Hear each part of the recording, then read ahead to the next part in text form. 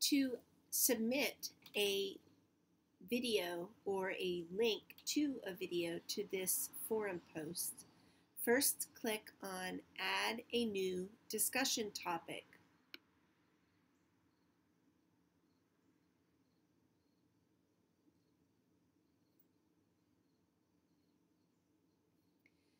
Title your discussion with your last name, first and last name.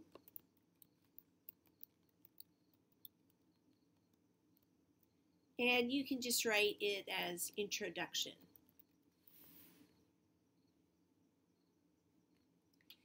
If you have a video to upload, what you would want to do would be to click on the video icon, insert or edit an audio or video file. If you have a link, create some words that you will turn into a hyperlink. So I'm going to write link to my introduction and highlight it, and then click on the link icon button, which will open up a window that will allow me to create a hyperlink. I need to paste the URL for my video in this box and then say create link. Now this is a hyperlink that anyone can click on to view my video. So remember, if you want to add the video, you will need to click here where it says Insert Media. Looks like you can also insert a link here. Let's see what that does.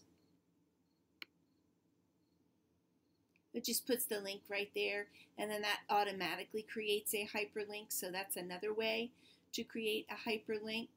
If you open the media button, the one with the little button with the picture of a little video camera on it, you can also upload the video itself.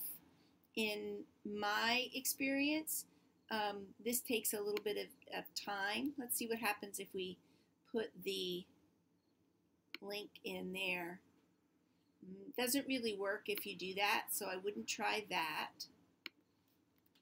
Let's get rid of that. So if you open the video button that says insert or edit an audio and video file, what you could do if you click on video would be to click on browse repositories, and you can then click on choose file and find where you have put your video and upload it. I'm not going to do that with mine because it's so long. If you have a short video, this would probably work. In my opinion, the best way to share your video with all of us would be to create the link like I have done here, or like I did here, by using the Insert Media button, where you can put your URL code for your video right here and then insert it. So once you have done one of these two things, post it to the forum, and now you can see that this is posted and it is ready for people to respond to. When you are ready to respond and make comments on a video, what you will do is click on the discussion,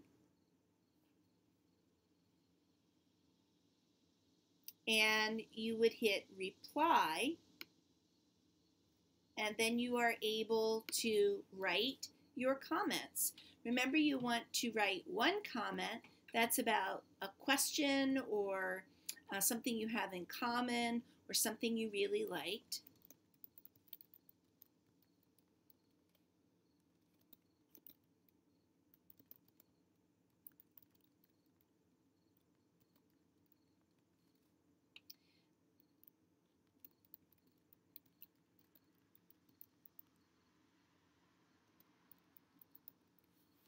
And a suggestion for what could be done better, and then you would click submit.